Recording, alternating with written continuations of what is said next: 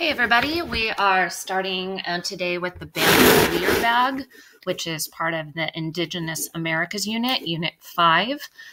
This is the Lenape tribe from the Delaware area, which is like New York on the Delaware River. So this is a tribal group from that area of Delaware. So taking a look at these bags, really the bag is, there's an indigenous term for it, which I'm not going to try to pronounce, which basically means it's a bag worn across the shoulder. And you can see in these two images that you have the Native American here wearing the bandolier bag across the shoulder, and the bag rests at the hip area. The design comes really from European soldiers who were carrying guns, and they used these cross-the-body bags to hold their ammunition. So when interacting with the Native Americans, they kind of adopted this style and used it probably for more ceremonial purposes. Some of these Native American bandolier bags didn't even have pockets or places to hold anything. It was more of a visual expression there instead of a more utilitarian function like the European bags would have. Women would make these, but you can clearly see with these two guys here that men wore the bags. Going forward a little bit, talking about materials and how they came to be.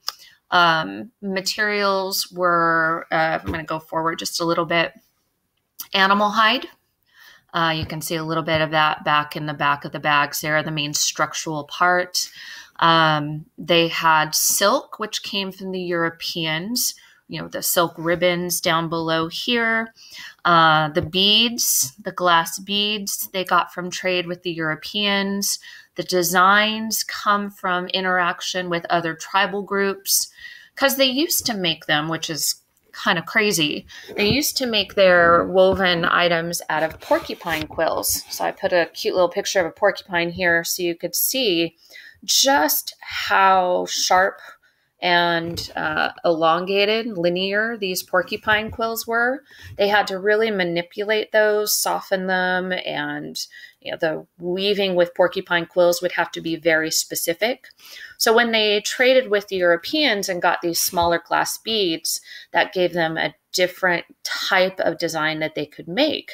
So it altered the look of the bandolier bags. It altered the look of their designs.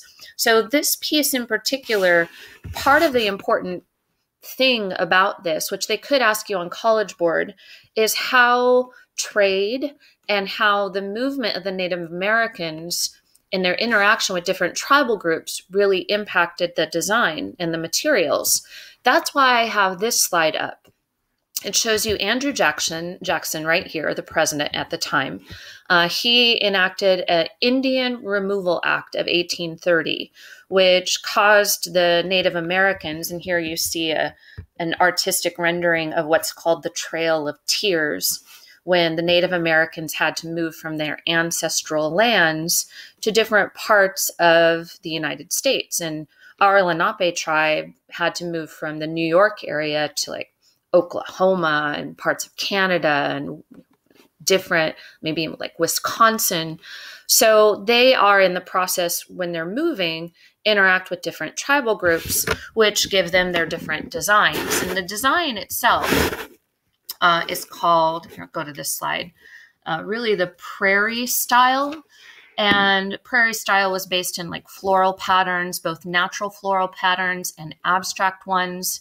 This one has a more abstract floral pattern, I would say. They were brightly colored, which you definitely can see here, bright colors. And sometimes we think the colors represented different ideas. You can see the dark area over here, a lighter background on this side. So maybe the dark area was like a representation of the underworld. The lighter might be the sky. So we think the colors might have represented different ideas, and also the arrangement of the shapes. A lot of times you'll see like sections of four quadrants that could represent the north, south, east, west compass points, or how the cosmos was arranged, or how the earth was arranged. So a lot of the symbols, shapes, colors you see might represent something very specific. And then taking a look close up, you can see how trade with the Europeans, getting silk, getting the beads, getting different materials allowed for these different textures, contrasting textures, the shine of the beads, the smoothness of the beads with the more ragged and rough texture of the fringe here versus the smooth texture of the silk.